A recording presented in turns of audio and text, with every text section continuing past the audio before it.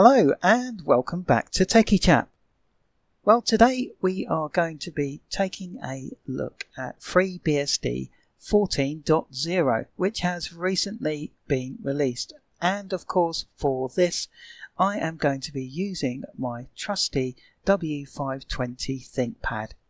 It's amazing to think that this laptop is now 12 years old. Actually, maybe even 13 years old now.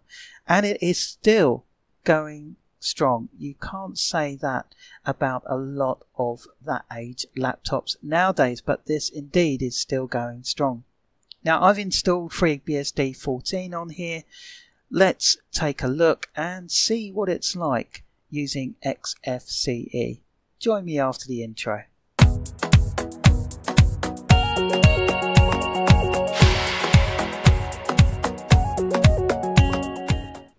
So here we are. This is FreeBSD 14.0 running XFCE 4.18. Now, XFCE 4.18 has been out for a while. Obviously, FreeBSD 14.0 has only just been released, although it has been in development for quite some time. I really like this version of XFCE 4.18. I think they've really polished the system off. It actually hangs together really quite well, and the defaults that you get with it when you install onto FreeBSD are really pretty good. Everything is more or less functional out of the box. What I would say is that when you install XFCE, make sure that you install the XFCE goodies as well. Now, just to be clear, I've obviously had a play with the terminal. This isn't the way the terminal looks by default. So all I've done here is under appearance, I've gone to background, made it a transparent background, and under presets, I have set it to green on black. Okay, so let's take a look at HTOP, which I've also installed on this install. So as you can see, with Simple Screen Recorder running, we are currently using 1.23 gig of the 15.8 gig RAM available. Now that's actually fairly good. Obviously, with that not running, things are a lot less. Simple Screen Recorder does take up quite a lot of memory. However, it doesn't seem to slow this system down. Now, I'm really impressed with the performance as well on what is essentially a 12-year-old system. And to demonstrate that, what I wanted to do was to just show how perhaps a everyday user maybe uses their system. In the meantime, we'll just skip over that, open another tab, and we'll just go back, skip that. Okay, so here's another one of my videos, FreeBSD LXQT, OpenBox Window Manager configuration.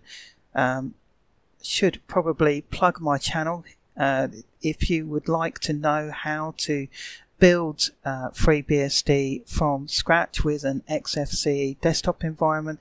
There is already another video on my channel, which is the how to build your own FreeBSD 13.1 desktop, and it's essentially exactly the same on FreeBSD 14.0.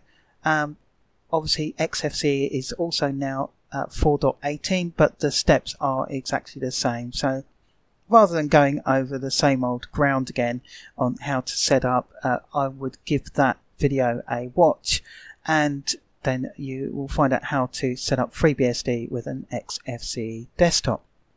Obviously here I've already done that, and really this video is about demonstrating how well FreeBSD runs with XFCE. That's FreeBSD 14. Now, as you would expect with FreeBSD, they do supply monumental documentation. They're probably one of the better people for documentation, certainly with keeping documentation up to date. So pretty much anything you want to find out about FreeBSD can be found on the FreeBSD official web pages. There are quite a few release notes. Some of the highlights, however, are that the overall performance has been slightly improved. There is better support for newer hardware. So if you have, for example, a newer Intel CPU or an AMD CPU, they are more likely to be supported. They support, FreeBSD now supports more cores as well. There has been updates to ZFS and OpenShell, SSH as well. But overall, if I was to give my overall user feedback on FreeBSD and XFCE 4.18, I've got to say it is super stable. It's just great. As you can see here, I am whizzing through the tabs on Firefox, kind of demonstrating how, well, at least most average users would perhaps be using their system. Now, this 12-year-old laptop is absolutely not struggling at all in doing that, and obviously it is an old i7 CPU, and it has 16 gig of RAM, but you know, it's still quite impressive that it's able to do all of this without struggling at all. Bear in mind, the desktop is also being recorded in full HD as well.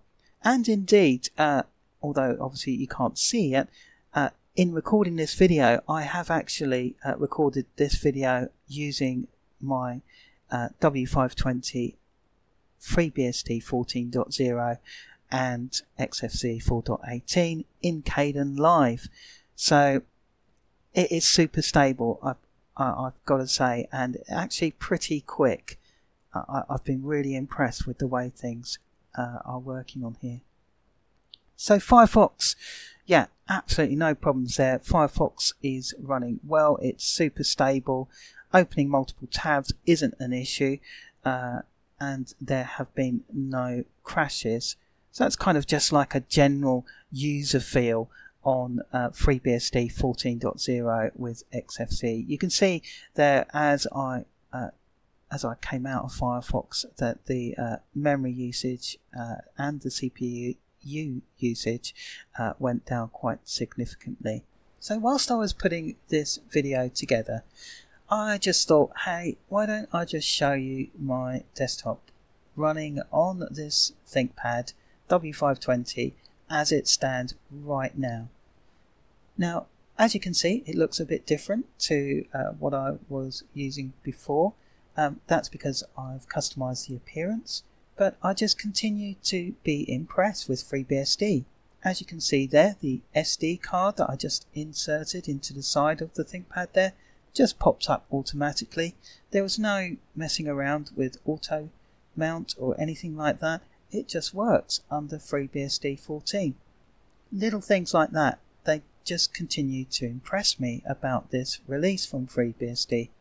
Now, I'm pretty much throwing the kitchen sink here at this laptop, and the fans aren't really kicking in at all. Obviously, I'm using more memory, but here I am, I'm running Kdenlive, I'm putting a video together.